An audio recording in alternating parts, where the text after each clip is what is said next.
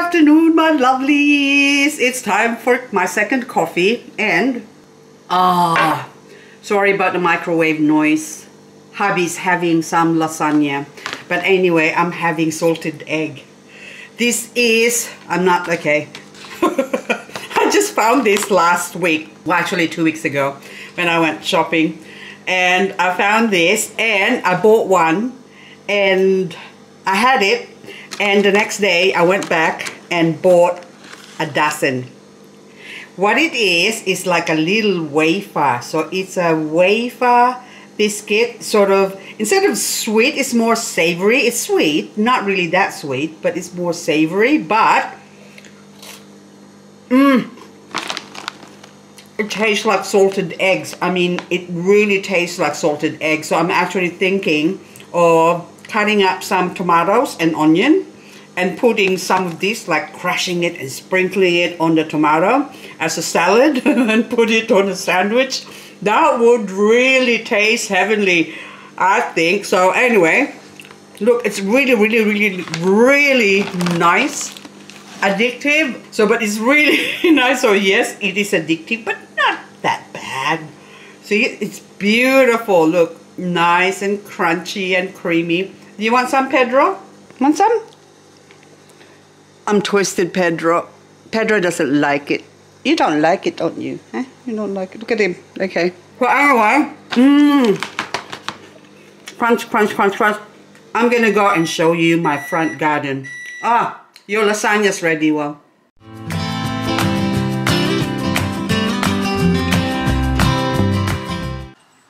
it's a windy day again, and it sort of comes and goes, and look at that. So my wind chime is chiming again, and we had rain, so it's wet, the table here, but it doesn't matter. I'm here to show you my red edge and my Benimusume that I pulled out a few months ago, at least 2 months ago, that I actually pulled out from the garden because I need to make room for the other side of it. We had so much rain that it started rotting one of the other plants that was in it. So I decided to pull it out, pull the whole thing plant. Let's pull the whole thing out. I did. And this is big. This is quite large, red edge, with lots of babies. Look at that. Oh, and so the back, hang on, I'll just turn this over. You see the back part of it, the plant has etiolated because it's not getting enough sunlight, because at the back part that's still in the shadows. Hang on. So you got 1, 2, 3, 4 babies, 5 I can see. Hang on, just hoping I'm capturing this, making a mess here, but anyway. And one of the babies, look, has gone albino on me. It went half white, so it hasn't developed. So maybe I'm getting variegated red edge, who knows. But anyway, so this one is going to be special, so I'm just going to be removing that. But anyway, and with that plant there, these are, hang on, okay, sorry, these are the other babies it had. So how many? 4, 1, 2, 3, 4, 5, I can't remember. Anyway, 4, 5, 6, 7, 8 in one plant, and 2 years growth. So this is now, oh, look at that. Oh, sorry, I forgot, there's another one, 9. There's a bigger one that I pulled out as well. I just forgot. So this one now are been off the soil for 2 months, and it's just starting to grow some roots. See this fresh root there? So this one now is ready to go in the garden. So I will pull them apart. Of course, this one I'm going to separate the maybe variegated one and separate that and put it in a special pot. And is there another one? See, lots. 2 years, 1, 2, 3, 4, 5, 6, 7, 8, 9, 10, 11. So maybe almost a dozen babies that this plant produced. With this lot as well is this ebony, this poor ebony that doesn't look like an ebony anymore, but you can see that the leaves already dried up, so it ate itself off. So it's been living off this part, this leaf here. And the rest of it, it's still nice and healthy. Look, now it's ready to put in the garden. In my case, I will be putting this in the garden because this is in the shade. What's going to happen? This is going to be burned slightly, but it doesn't matter. It's going to go in the garden and eventually it will grow out of it. So I'm not really too precious with these plants because they're just going to grow in the garden. Where in the garden, they're going to have a better chance of growing really, really fast. By next year, this, say, dozen plant that I have here will multiply. That will double its size. So at least I'll have 2 dozen by next year, and the 2 dozen, it's sort of multiply exponentially. By 2 years from now, I'll probably have 100 plants. Now this one, on the other hand, is Benimusume. This Benimusume I pulled out. Look how many babies it's got. Oh my goodness. But this Benimusume is looking pale, because normally Benimusume looks really, really nice, but in summer when it warms up, they lose their color. They only color up during autumn and winter. So, but I have one Benimusume, which I suspect might not even be a Benimusume, that's colored all year round. It's beautiful, and the wind's blowing again. So anyway, so the other, hang on, oh, look what I found here as well. My little Purpusorum as well. I got a little Purpusorum that's growing here. The same thing. So these are all ready to be planted because winter, I don't really do any planting in winter because they're just going to die from the frost. Or in this case, we had so much rain that they're also going to die from the rain.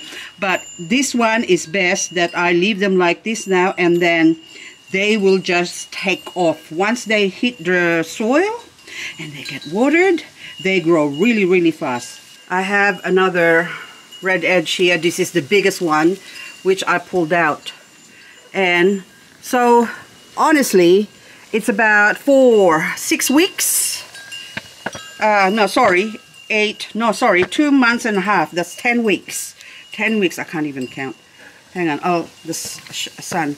Okay, so this plant, you can see my hand. This is, so I'll put my hand together, okay?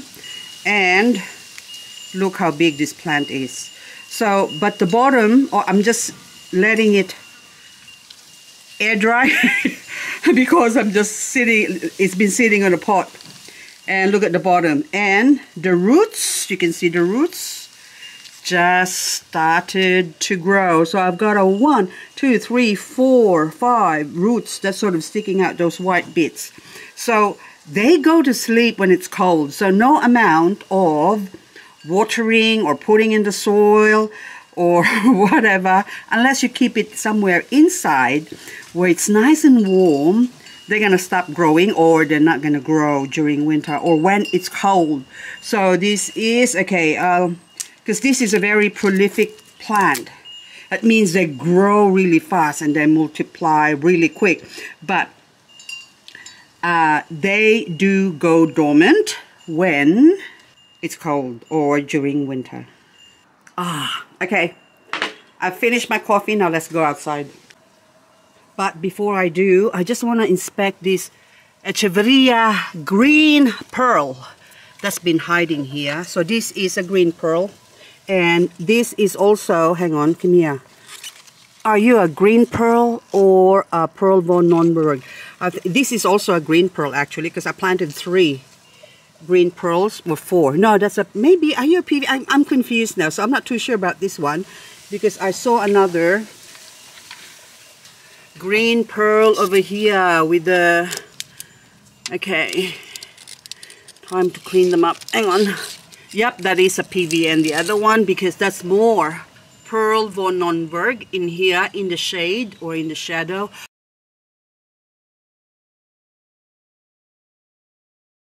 Oh, I've got Ionium starburst, sunburst, sorry, growing over there. I didn't even notice you. It's being covered by the Echeveria starburst.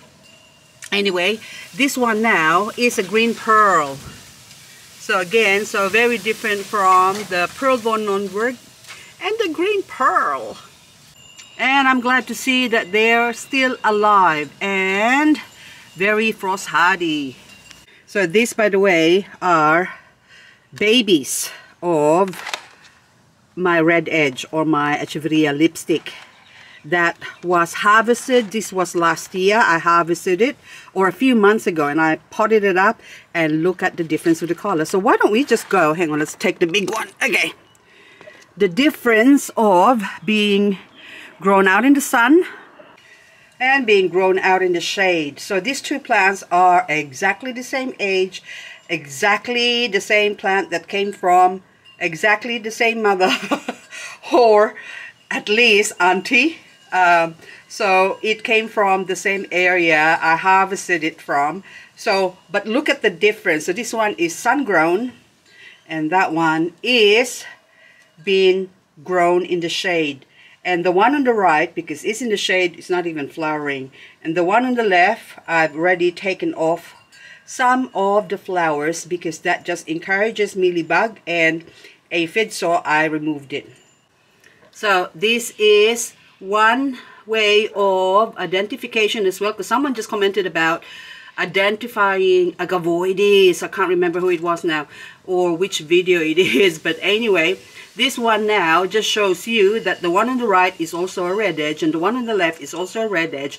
Came from the same plant or sister or auntie or cousin, and yet they look so much different depending on the location that they're grown or kept.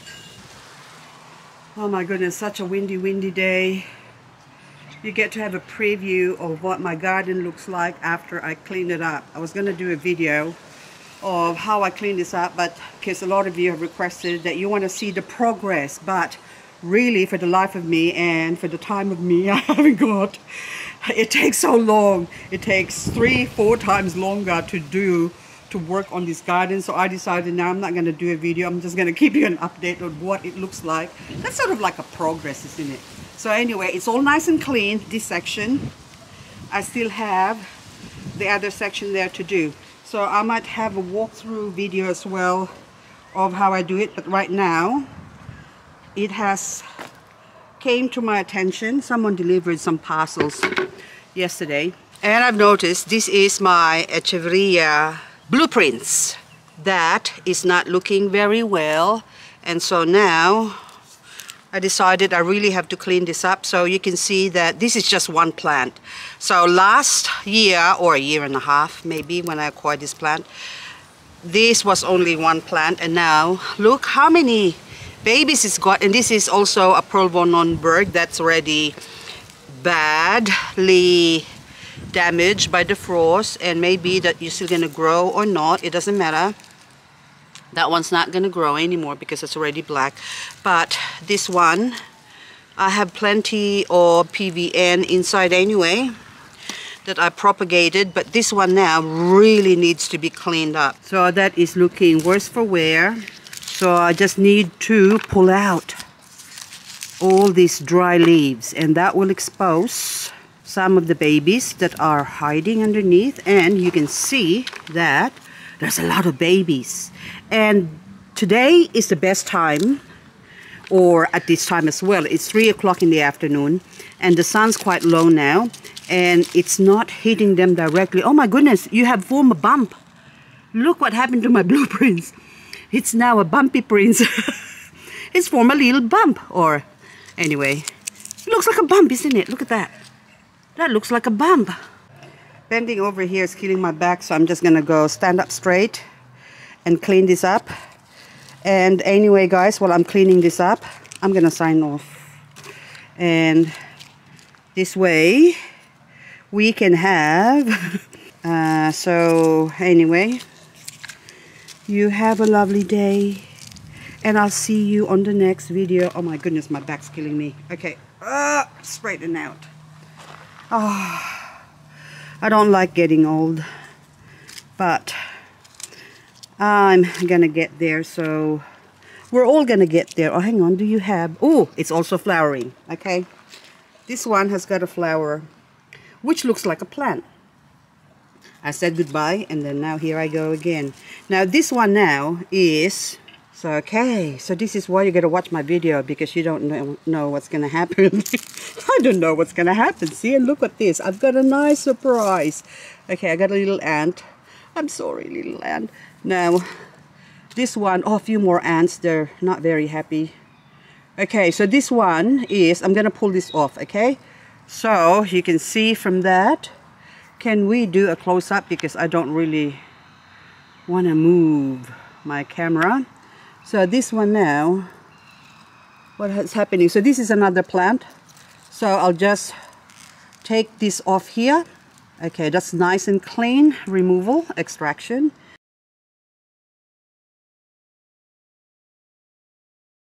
And I'm sorry, and so this one now is a terminal flower. So this looks like a plant, but what's going to happen is if you remove just the tip of it, like so, and let it dry. Well, actually I can spray it with my method now. Even though it's still wet, you can spray it with a method, they're fine. Now I'm just going to leave it and remove the leaves in the bottom. Take this inside gently without squashing the tip of the stem. And so now I have a plant that I can grow, and this might, okay, so it's not exact science.